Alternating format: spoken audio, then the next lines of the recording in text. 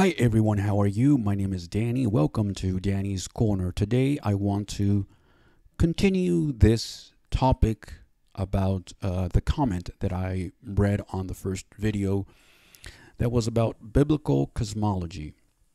I want to say before I continue this video, and I should have said this on the other video, I'm not angry if that's what you think that you heard on my first video. I've always said, I understand that you guys may disagree with me on a lot of topics. That's fine with me. I'm totally fine debating with people. I'm totally fine with people disagreeing with me. That was not the issue here. The issue here is that for whatever reason, people don't pay attention or choose not to pay attention because it's easier for them to ignore certain things. And this is what I felt. As I said before, this person could have saved him or herself a few minutes composing this novel-like comment, if you will, if he would have heard or she would have heard the main thing. I am speaking about Christianity from a totally blind person's perspective, which is different from a sighted person's perspective. A blind person, although let's say I was an atheist, I would still have to believe something without the evidence of science. Does that make any sense? Now, just as I don't have any evidence, physical evidence, biblical physical evidence, in the way that sighted people perceive that, I wouldn't have any evidence in science as a blind person for the stars, for the moon, etc. I'm not sure if I'm explaining myself. Let me say this other thing. Before atheists and agnostics get into it with Christians or any other person who might have any other spiritual beliefs, before you can engage in these type of things, since you guys say you are critical thinkers and you are guided by reason and so forth and so on, then let me make a suggestion. Stop writing books about something you don't believe in to begin with. Stop posting comments about something you don't believe in, because after all, it's a myth, which again, you guys don't believe in such a thing. It's fine. And come back to earth and address the myths that you guys believe in then. You guys say you don't believe in myths, but I beg to disagree with you. You guys do believe in myths. They may not be the spiritual kind of myths, but they're myths nevertheless. And they're about blind people. And this is what I would like to focus on. Since you brought up biblical cosmology, I'm going to talk about blindness. Society, doesn't matter what background you come from, has a certain belief about totally blind people or blind people in general.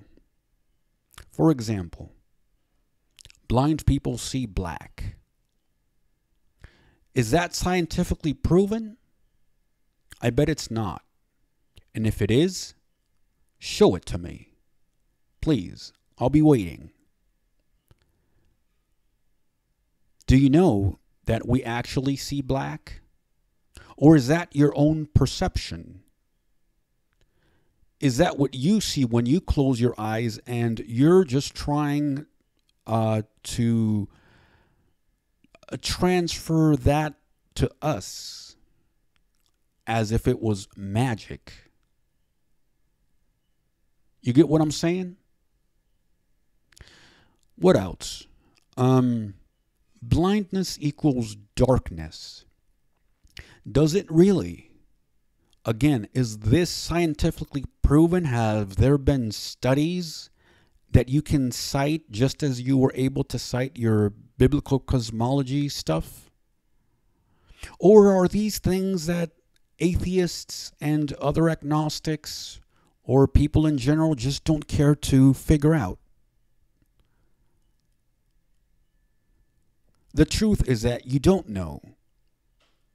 The truth is that just as you claim that Christians are believing in a mythical God or gods, just as you believe that everything that Christians or any other spiritual person says is pie in the sky, we could say the same thing about you, about the things that you believe about us. Who told you that we see darkness? Are you blind? Are one of your family members blind? I'm assuming they're not. So how can you speak about something that you know nothing about? And I'm speaking not directly to the person that made the comment, which I read on the first video. I'm speaking to people in general.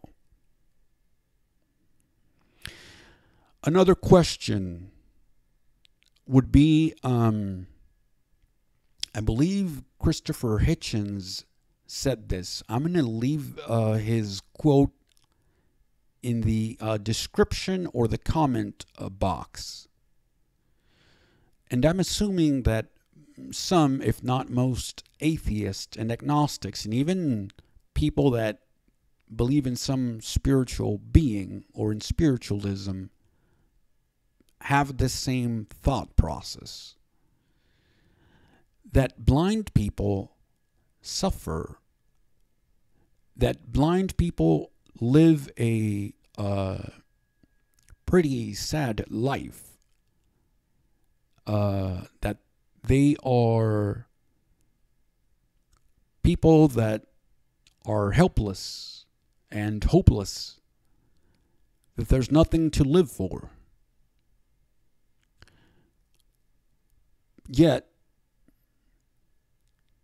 he didn't write a book on blindness to prove that what he was saying was true or not.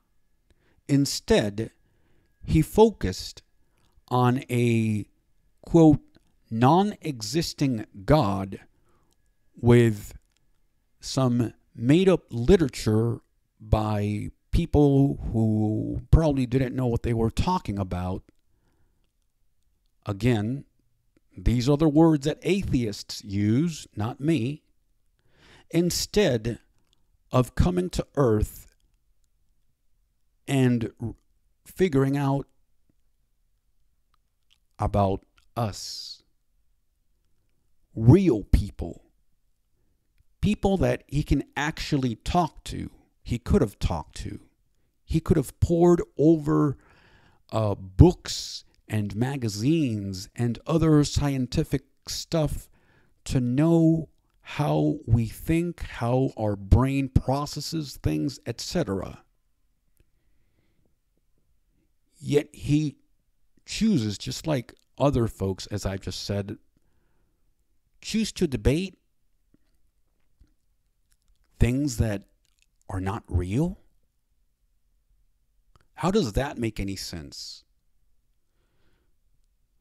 So you're claiming that we believe in myths, and perhaps we do. My whole point is, if we do, so do you. What's the difference? What makes us any smarter or any different than you?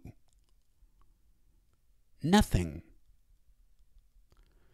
I think the only difference, at least for me, is that I use the four senses that I have: smell, touch, taste, and hearing.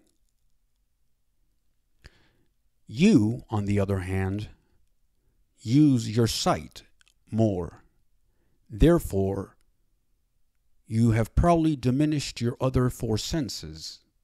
Perhaps that's why you chose to skip certain things that I said on that video. For example, when I talked about the eclipse.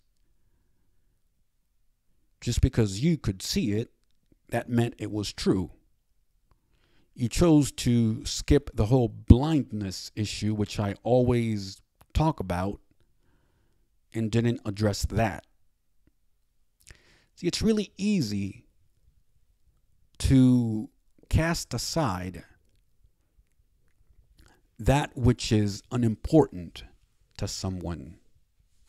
At least when I make these videos, I choose to speak about these things. And again, at least I tell you, I don't know much about this topic. I don't know what you're talking about. If I'm able to understand it, I will talk about it, and I will do my best to understand it. But if I don't, I'm not going to say a word. That's my view on things. So yeah, to end this video, we all have things that we believe in. Are they wrong? They could be. Are they right? They could be. Could they be a mystery? Absolutely. But you can't say that just because you are able to see something, then that all of a sudden it becomes true. No, it doesn't. Because what you're also saying, unbeknownst to you, you may not even thought about this, is those of us who are not able to see, those of us who are not able to hear, those of us who are not able to perceive something, we may not know what we're doing or talking about, as I said earlier, which is far from the truth. Just because we are not able to see doesn't mean that we lack understanding. Just because we can't see doesn't mean that we may not have critical thinking. Just because we believe in whatever ancient text doesn't mean that we don't research, we don't investigate. Here's a blind person talking to you who's using a computer. You may assume somebody's perhaps helping him with this computer. Somebody perhaps is helping him set the equipment so he can record. Absolutely not. Come back to earth. And before studying spirituality, study about people just like you. Believe me, there is a lot of literature out there. Things that you can actually prove scientifically and start believing. This is why when it comes to atheism,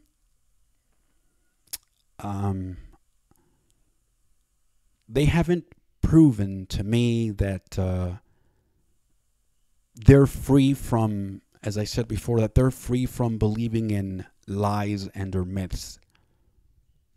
I wouldn't be too worried about debating them. When they say something about any religious group, there's always something that they're missing, and I just pointed that out to them.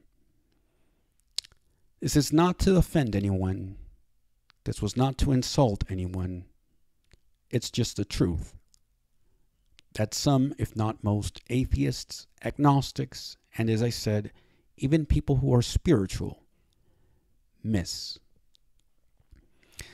I will go on to read a lot of your comments. There's about 69 left. And I like to do this just so you know that I'm a real person. Nobody's helping me out.